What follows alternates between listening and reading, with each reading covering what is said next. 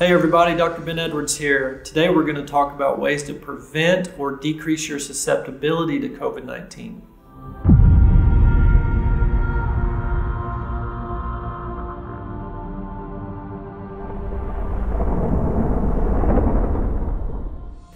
So some people ask me if you can get reinfected with COVID.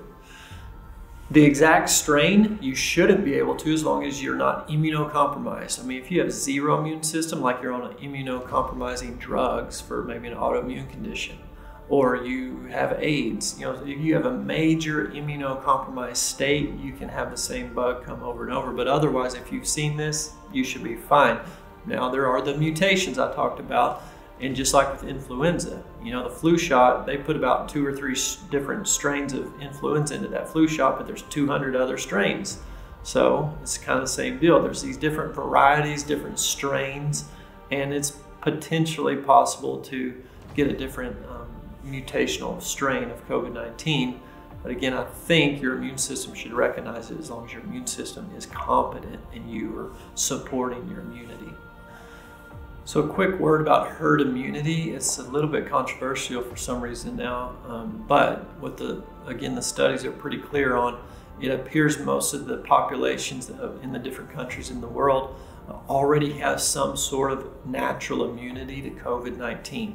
So you have to understand our immune system has many different branches to it. Think of the military here in the United States. So there's the Army, Navy, Air Force, Marines, there's the Border Patrol, the Coast Guard, all these different branches.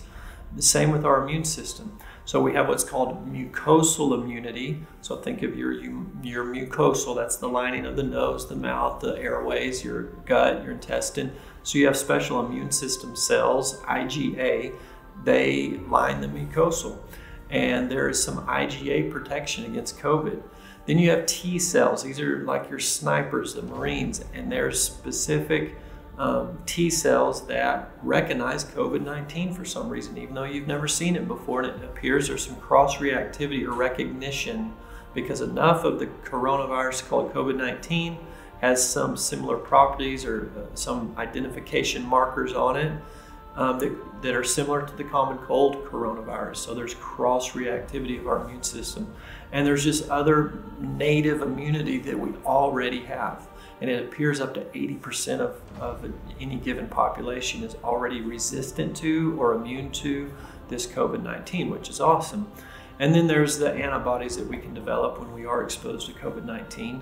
I'm sure you've heard about that with the antibody testing. But the bottom line is we already had some immunity to this. So if 80% of a community already has immunity, and then the COVID-19 virus comes into that community and infects 5%, 10%, up to that last 20%, then basically the virus has nowhere else to go. It kind of burns itself out. So that's this predictive curve that we've seen all along. And Dr. Michael Levitt, who's a Stanford PhD doctor, he's epidemiologist, he predicted these curves and he was accurate. He was right on the money with every single curve. And it's not because he was a lucky guesser, it's because historically you can see how viruses act and how this herd immunity threshold behaves, and it's just a mathematical calculation. So again, we knew this pretty early on in the spring, really even before March. So why we didn't get that out in the news and kind of calm everybody's fear, I'm not real sure. So this kind of speaks towards the second wave. We've heard, is there going to be the second wave? Well, if we've developed herd immunity, then we shouldn't see a second wave. So in the fall, we'll see just the typical other viruses. Now, I did mention earlier, COVID-19, now there are 30 different mutations of it, it appears, and there will be more probably. So will one of these mutations be different enough that our immune system doesn't recognize it enough and it's able to cause a lot of fatalities again? I don't know for sure, but probably not, because mutations usually aren't that great of a change. So I really don't think we're going to see an uptick in the fall. Now we will see just the normal viral season. So all the different adenoviruses and coronaviruses and rhinoviruses and para-influenza viruses and influenza viruses. The CDC every single flu season will go around the country and set up testing centers for people that think they have the flu. When you go get your flu swab to see if you have the flu, the CDC will collect 100,000 of these at each testing center. And then they'll go determine and see how many of these were actually influenza. And over the last 20 years, on average, only 15% of people that think they have the flu actually have influenza. 15%. That means 85% of the people that have a really bad cold, cough and achy and all that have other viruses. 85% of the people. So we will see these other viruses like we see every year come up. I think probably though, and unfortunately, the susceptible people for 2020 have already perished when they were exposed to COVID-19. So we don't have as much what some people in the medical literature are terming dry tinder. I know that's probably a horrible term, but that's the term they're using. Kind of like in a forest fire, if you have a lot of susceptible fuel ready to burn, you're more susceptible to a fire. So the most susceptible people, actually there aren't as many because we had this late spring coronavirus, COVID-19.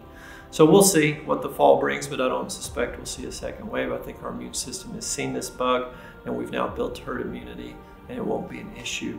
Time will tell. That doesn't mean let your guard down. From a host defense standpoint, there's always going to be more viruses coming, but it's never going to be about the virus. It's always going to be about the terrain. So the germ theory focuses on the germ, but everybody forgets about Claude Bernard, and he said, the germ is nothing. The terrain is everything. And that's what I believe. That's what we believe at our clinic. If you can get the host defenses, get your terrain optimized, then it doesn't matter if COVID-19 reemerges or not, or if COVID-20 comes, or any other virus or bacteria. We know some are going to come in the future. Don't focus on the numerator. Focus on the denominator. Focus on your host defenses. So this fall, I'm not saying not be worried, be vigilant always. But you know the real epidemics, none of these viruses.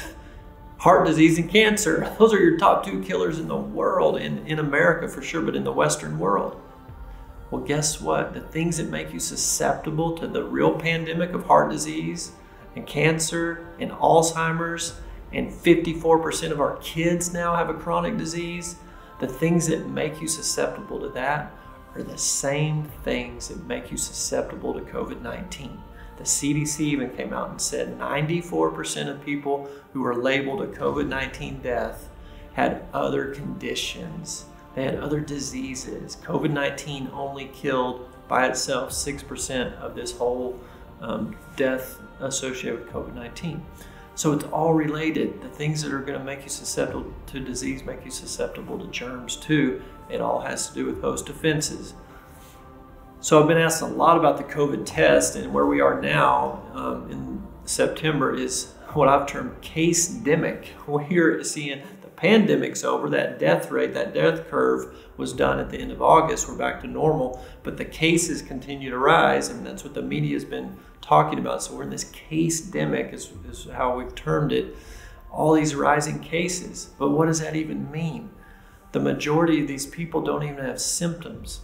So as far as I know, pre-COVID-19, doctors only label someone a case of anything, a case of diabetes or a case of heart attack or cancer, or any case, is if you had symptoms.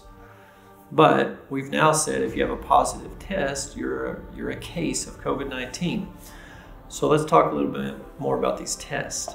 Number one, just in a nutshell, they're inaccurate, period. Viruses are very, very difficult to detect. And one of the main tests that we've been using to make policy on and to keep things shut down and to kind of scare people with is a PCR test.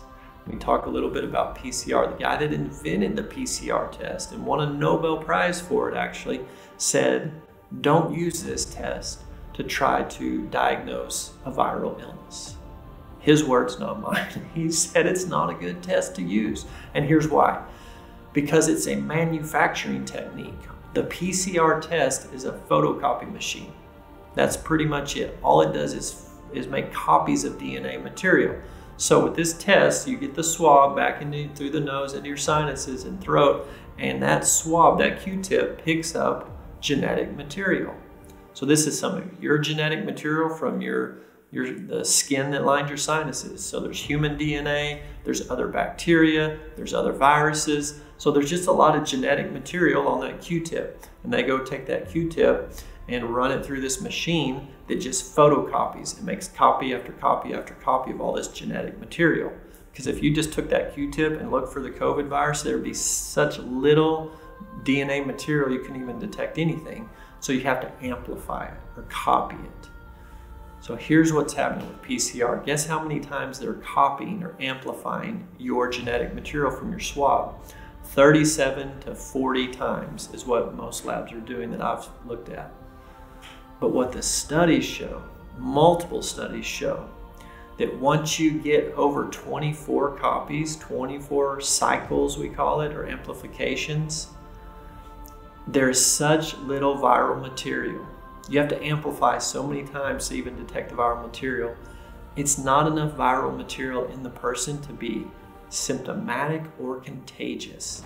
Anything over 24 cycles, you can't spread that viral material.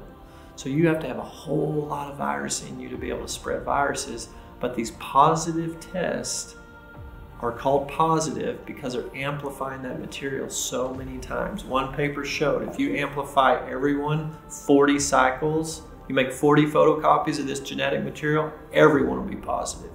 Everyone, 100% positive rate. If you amplify it only 30 times, everyone will be negative. There's just not enough COVID-19 DNA material to even detect. So as you can see, hopefully I didn't confuse you too much. What I'm saying is, it's an inaccurate test. And that's why up to 90% of tests now they're calling false positives. The people have no symptoms, they're not contagious, they can't spread it. There's so little viral fragment material left in them that it's meaningless. But they're counted as a positive case. And I've had some of these positive cases come back to our clinic to get tested 5 times in a row, every day for 5 days, because their boss won't let them come back to work until they have a negative test. Well, every single one of those 5, the same person, but 5 positive tests, we have to report to the health department. So there's inaccuracy in reporting, there's inaccuracy of the test itself, and we really need to consider the fact that this virus isn't spreading if you're asymptomatic, if you don't have symptoms. So we should limit our testing to symptomatic people. We should limit our treatment to symptomatic people. We should limit our social distancing mask wearing to symptomatic people. Quarantine and do things to sick people. Healthy people, let them go live their life. Encourage them to boost their own immunity. And then even if they got the virus, their immune system's so strong they knock it out. Now they're one of the herd immunity people, and we can protect the elderly better that way. Let the younger and healthier people be exposed. Let them interact. Let them be in the community. Let them go to work. Let them go to school. Let them go to social functions and interact with each other, while at the same time encouraging good host defenses. That would be a smart way to go, in my opinion.